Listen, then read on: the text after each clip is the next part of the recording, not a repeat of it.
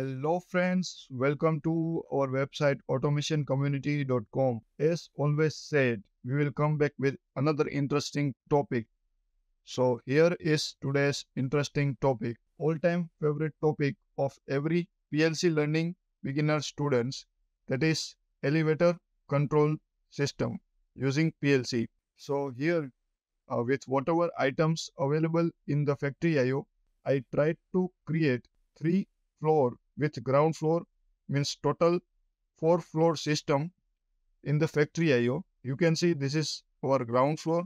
Let us say now exactly there is no proper place for a main or box to come from here, but just to explain you the logic, I have created here, this is first floor, this is second floor, and this is third floor.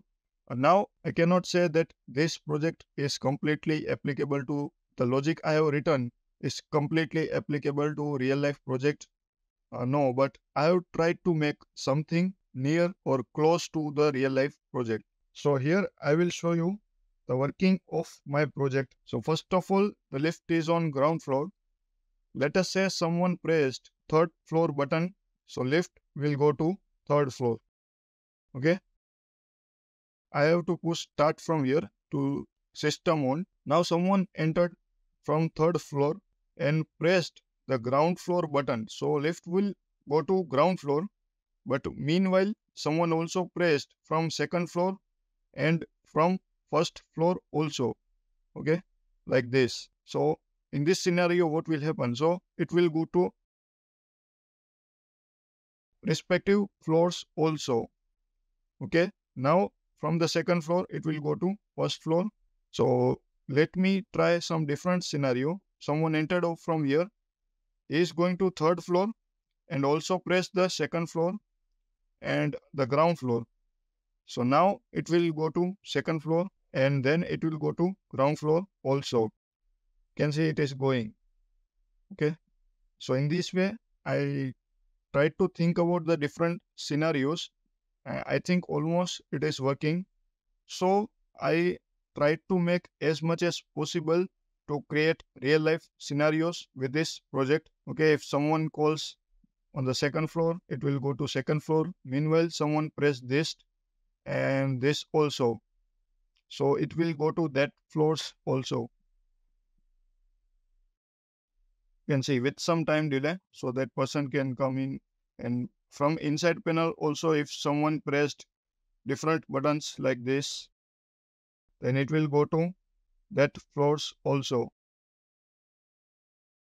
So now it will go to ground floor and again to the third floor because I pressed like that. So now it will go to third floor. And if someone presses the stop button, complete system will be stopped. Okay. But now to resume this from beginning, I have to restart this. Okay. First, I have to press the start button.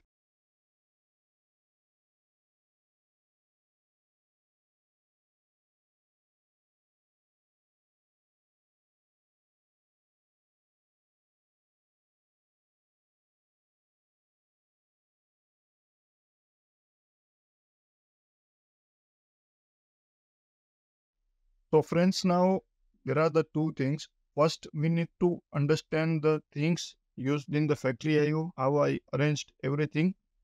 And another is the logic part. So this video will become lengthier. I will split this video in 2 parts. In this first part, I will show you everything related to factory IO designing. And in the next part, I will show you its ladder programming step by step. So let us focus on this factory IO. First of all, we need to understand working of this elevator. So what I will do, I will get one elevator from here. You can directly find from stations like this, and in all also we will find. So here you can see elevator. I will put it over here. So right now there are mainly 5 outputs and 2 inputs, but I have only used these 3 outputs only. Here you can see there is one loader. Actually in the factory IO it is used to load box and lift to some floors. but I have just used these three outputs. Okay, so when I press up, lift is moving up.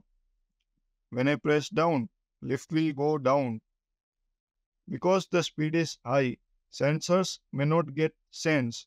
So along with moving up direction, I also use slow, so it will move slowly.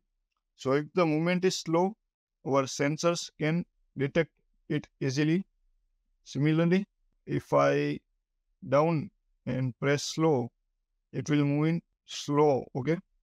If I don't turn it on and make it off, it will move rapidly. So these three outputs I have used in the project. So let us delete this now. Now for every floor, I have taken capacitive sensors. So we will see that. Now because this is the ground floor, it will require only two sensors. How I will sense it? So in the lift, you can see this plate. Okay. So when the lift is coming from upward, okay, say for example, now lift is going upwards and also slow. Now I will slowly move it downward. So when this lift is coming from above, as soon as this sensor is detected, it will slow our lift. Okay, right now I have done it forcefully, but the working of this sensor, when the sensor is sensed, it will turn on slow output. So from there, lift will be slow. And finally, when this both sensors will be sensed, the lift will stop. So this is how I arranged these sensors. So what is happening if lift is coming from above and as soon as this sensor is sensed, I will turn on slow output. So lift will move slowly. And when finally both these sensors get on, I will reset all my outputs of lift down. Same for the first floor. Now here I have to use three sensors because lift may come from downward position and lift may also come from upward positions. So if the lift is coming from downward and as this sensor is sensed, I will turn on slow output like this. And finally, when this both will get on, I will stop my outputs. Similarly, if lift is coming from above, so first this sensor will sense and it will make the lift slow. And finally, when both of these sensors will be sensed, it will stop our lift. Same for the second floor. So the middle one is our actual sensor which tells us that at which floor the lift is. And these two sensors are for slowing the lift.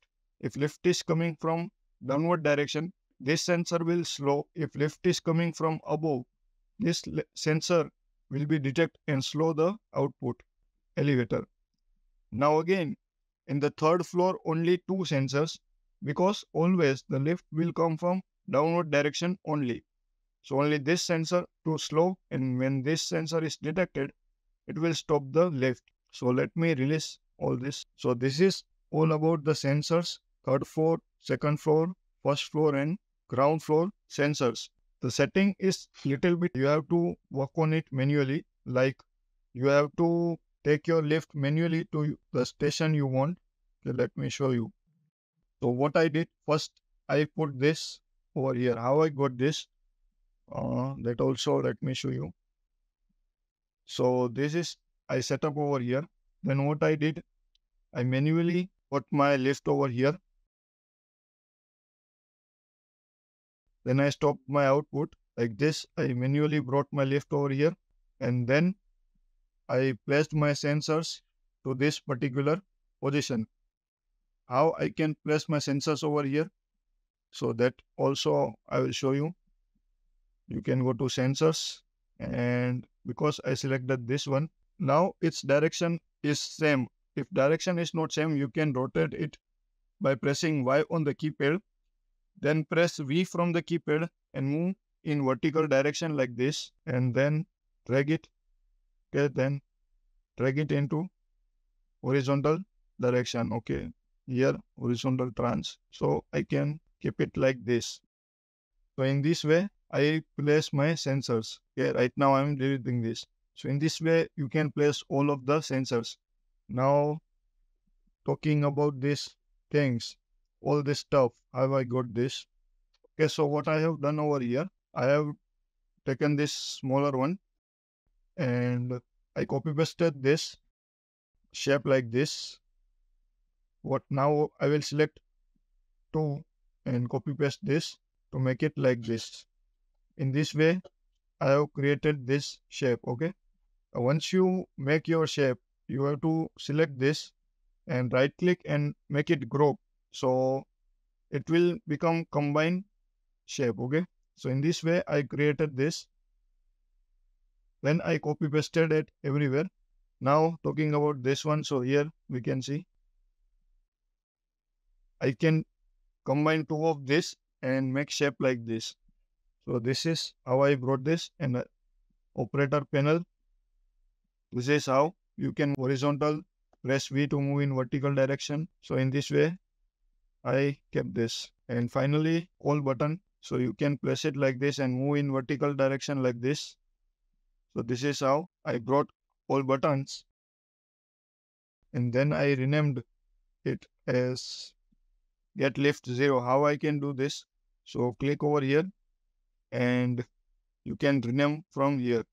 If you don't see this, go to views and you have to enable this sensor tags and actuator tags. So same thing I have done for floor 1, for the second floor and the third floor.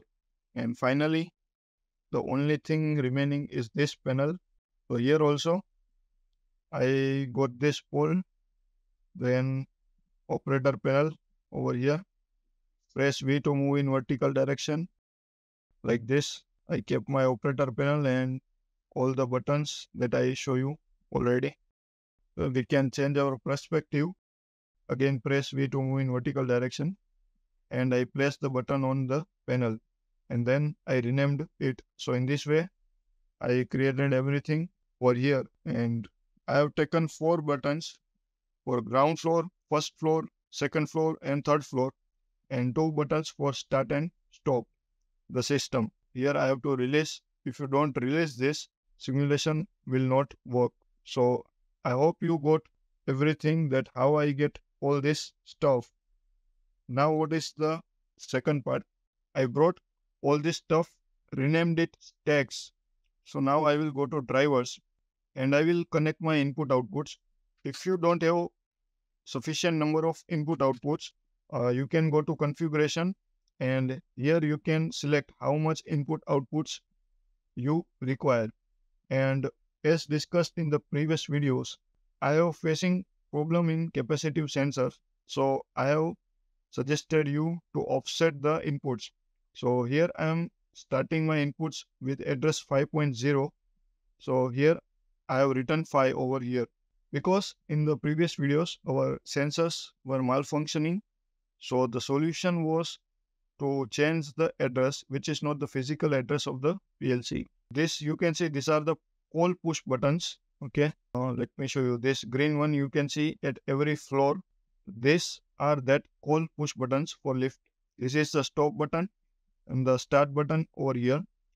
Now these are the operator panel buttons: ground floor, first floor, second, third floor, and start stop we already covered. So these are also push buttons. And from here the sensors, capacitive sensors, ground floor sensor. In this way I have connected sensor of all the floors and the same address and the same comment I have written in my PLC tags of TIA portal. And only 3 outputs we are going to use is elevator up, elevator down, and elevator slow. How you can connect this? Simply drag and drop and place and it will be connected.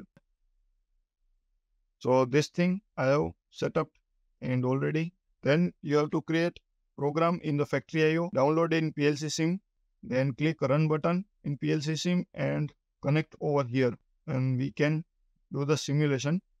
But these things we will see in the next part of this video. I hope everything related to this project that we have to do in factory IO, you have understood it properly. In the next part of this video, I will show you its ladder programming and step-by-step simulation. So in the next video, we will see its ladder programming and its simulation.